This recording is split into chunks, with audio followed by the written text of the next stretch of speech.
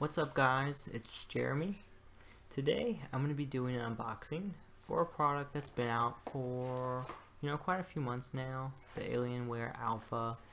It's a a gaming console at heart, kind of geared towards people that would like to game on their couch using a PC. The reason I got this, I have like a mini PC and it's just kind of starting to show its age. It's about 5 years old, so I thought having a computer with an i3 processor and a dedicated graphics card would come in handy. And better yet, I saw this at Best Buy for $4.49, $100 off regular price. Now you can get it for that same price of $4.49 on Amazon as of right now, so I'll put a link in the description below if you want to check it out. It's a really good deal. And the box itself, I really love. It's got the startup guide on top, kind of showing you instructions on what to do. If you want to, take the gaming console route, you can just plug the controller in. If you want to use it for a desktop, which I'm probably going to mostly do, you just plug your wireless keyboard dongle right into it, and you're good to go. Here's a bunch of flyers that you don't really care about. You can pretty much get it started. If you need to use the Xbox controller, that will help you out there. And in a way, that's like a really good deal. I paid $4.49 for this, and the Xbox controller, it's still about $50. I'm probably not going to use it like I said, but it'll come in handy if there's like like a side scroller or a fighting game, or if I want to play emulators. I'm certainly not going to throw it away. It will come in handy one day or another. And that's about it there, as far as all the paperwork. I'm going to put that back together. I can't stand people who throw their unboxing stuff everywhere. We got to keep our life neat and orderly. Got to put it back in right so I can close it.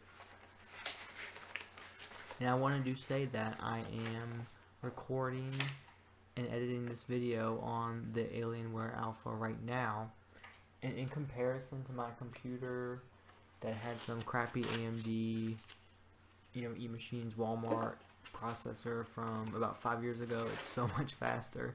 It's crazy how computer technology evolves and you're not even aware about it.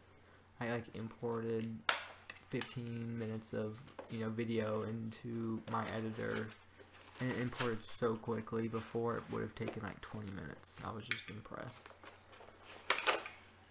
Here's the wireless adapter for the controller. Keep in mind, real estate's kind of minimal when it comes to USBs on this device. You have 2 in the front and then 2 in the back, so choose carefully.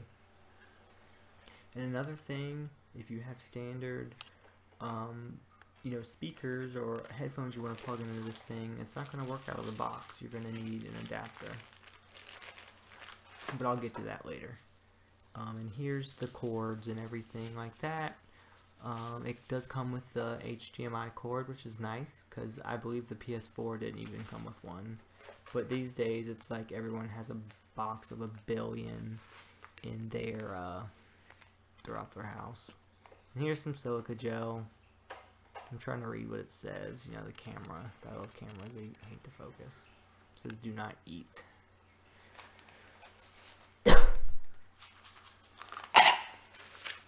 That's what I get for trying. It didn't taste bad. And here's just, the standard brick for the computer. I know this is like really wishful thinking, but it would be really cool if this thing had like a battery built into it, either in that brick or the device itself, to where if you needed to move it or if the power went off, it had like a little backup. It uses laptop components, so you would think it wouldn't be that hard, but you can just get a battery backup system. And here is the device itself. It's got a CD underneath. who uses those these days. It's all about updated downloads online. And you got that Verizon Fios, who cares?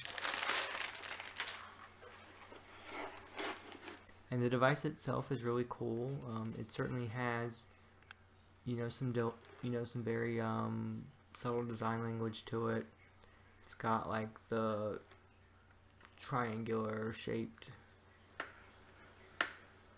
on the top, and then the little triangle at the bottom. I guess that's kind of like Alienware's thing these days. And here I'm gonna pull off the plastic for you guys. That's the best part of opening new technology. There's a fast one for you. It's like pulling off a band-aid. And I'll do another fast one for you. I think I should make a channel on just peeling plastic off of devices. I feel like it would get like 5 million subscribers. But I'm poor and can afford to buy gadgets every single day and peel plastic off of them.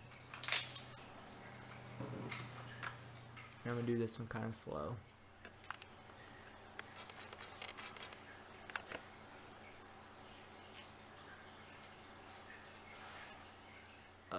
I dropped it.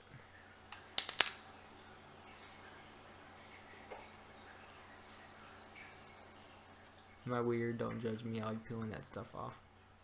And you know that shiny stuff is going to get all kinds of fingerprints on it, but oh well, it's pretty. And this conveniently segues us to the back of the device, which I did not plan. I'm not that professional or prepared for these videos. So we have the output fans and just a few other ports on the device. From left to right, there's where you plug it into the wall. There's the HDMI. One's for input, one's for output. Then you have the optical, your Ethernet, and your USB. And as you can see, all the sides are very reflective. If you can see me wave, be sure to subscribe today. Or not, I don't care. And then there's the on button. Of course, it's Alienware. It's gonna light up. Of course it's gonna light up. And even the plug in the back lights up. And I'm just going to show you the quick setup. On the one on the right, you want to plug into your monitor, which is the HDMI output. So your video is outputting to your device. And then the HDMI input is one that you can put another device hooked up to. Like for example, I had my PS4 hooked up to my monitor, but my monitor only has one HDMI. So output goes to the monitor, and then the PS4 goes into the input, and that will allow this box to just kind of open up another spot.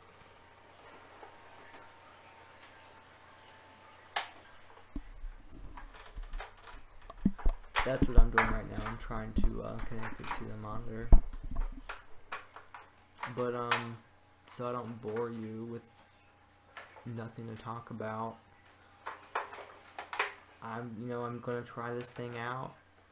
One thing I don't like, which it's kind of knowing right out of the box, just looking at it. It's a gaming console, so it's gonna be bare bones when it comes to things. There's no SD card reader on it, so I'm gonna have to get an adapter for that.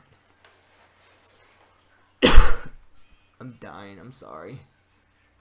Hit that like button so I can get some Ebola vaccine with that YouTube money. Anyway, you can't hook speakers up to it easily. I'm gonna have to get an adapter for that, either like optical adapter to analog, or probably just like a USB sound card I'll get. But the USB stuff, like I said, there's only 4 spots, so it'll be kind of weird. And here's just some pictures of the devices I'll leave you with. It's very pretty with a reflection. And that's it, guys. I really appreciate you watching this. Be sure to like this video and subscribe today, and I'll see you next time.